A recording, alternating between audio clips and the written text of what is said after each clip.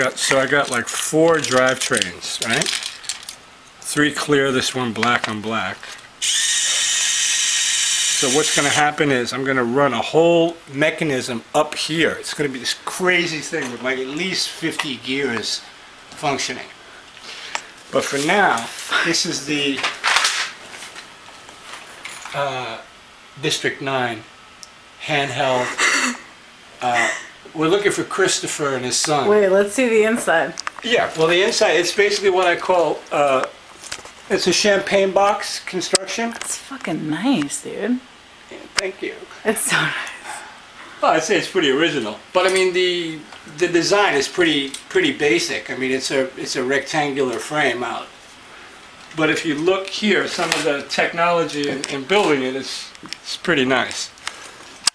You know, this is Lego. I mean, everything here is compatible with Lego bricks, of course. Where did you get the little wires from? The like little hangy things. You mean this stuff? Yeah. Oh, see, I haven't even showed you this. This is an actual, there's a pneumatic